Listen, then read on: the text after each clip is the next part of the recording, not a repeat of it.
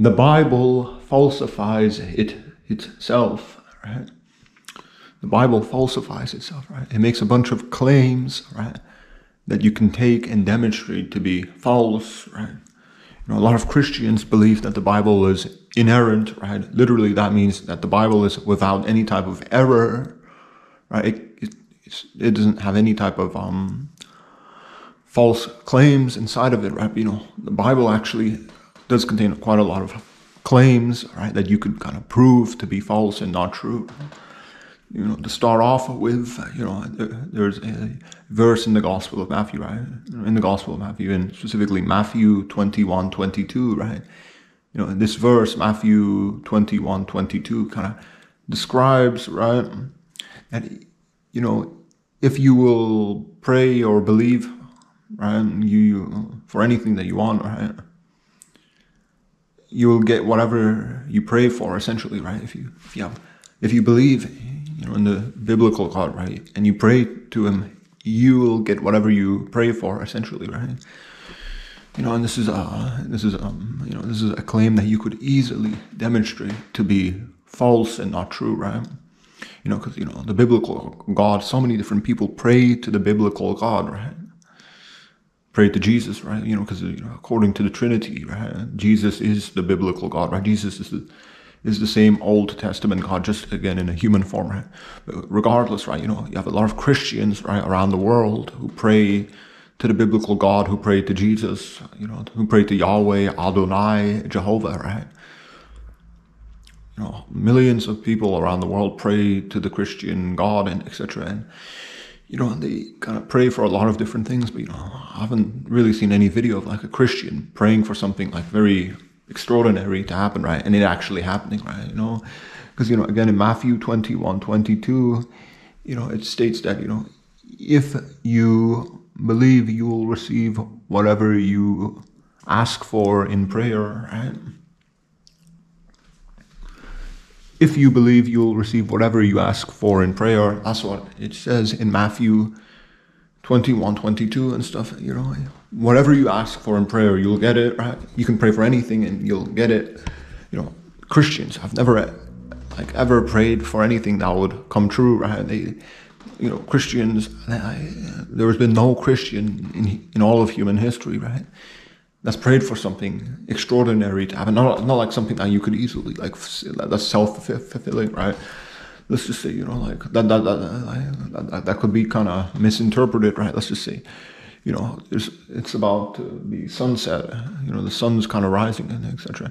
You know, and you have a Christian, he's like, I pray for, you know, I don't know, the sun to come out and, you know, for it to kind of become daytime. You know, that's a self-fulfilling kind of prayer, right? You know, it would have, that type of prayer wouldn't really prove anything, right? Because, you know, the sun sets on its own. It follows this type of course, right? It follows its own, you know, its own directions and stuff. You know, praying for the sun to rise and, you know, for daytime to happen, that's not very extraordinary, right? You know, but, you know, a type of prayer that's very extraordinary, right? You know, any type of Christian, right, in all of human history has never kind of made any type of extraordinary prayer, and that prayer has been answered, right? You know, like someone, let's just say, you know, there was someone in a fatal accident, right? You know, it's never been demonstrated in all of human history, right? That prayer, that any type of Christian could kind of just say a prayer to the biblical God, and, you know, whoever is fatally wounded, right, that person would just automatically recover, like his limbs would just kind of start to regenerate, etc. Without any type of medical treatment. It would just be completely miraculous. That's never happened in all of human history, right? But, you know, in the Bible, and again, Matthew 21:22, if you believe, you will receive whatever you ask for in prayer, right?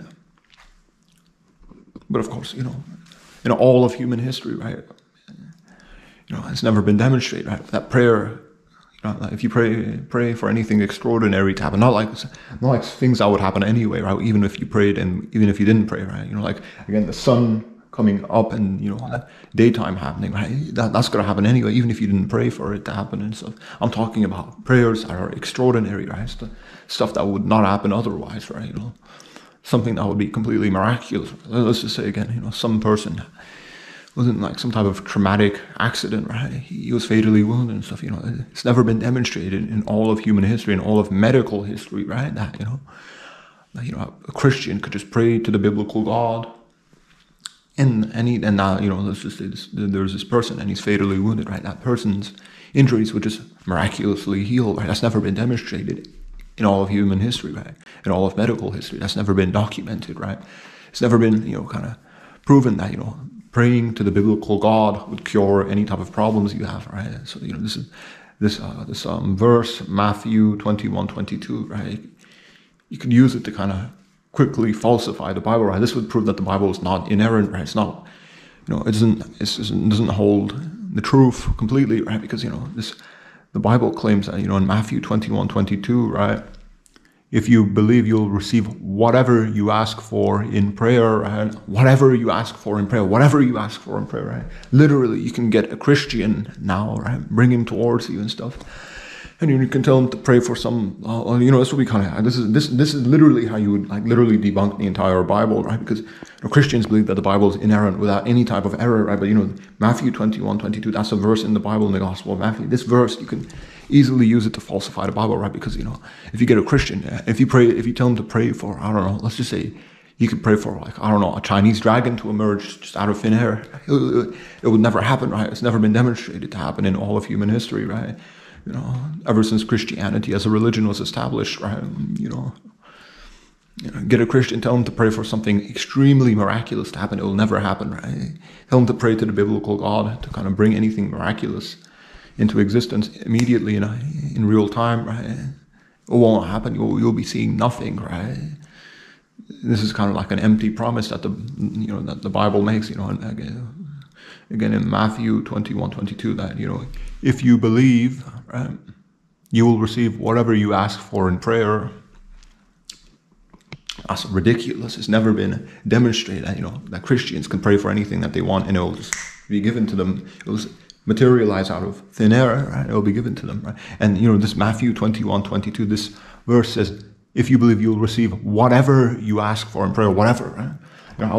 A lot of Christians might be kind of be in denial, I guess. But, if you want to kind of prove me wrong, record yourselves, right, and pray for something extremely miraculous to happen. Pray to the Christian God for some type of miracle, right?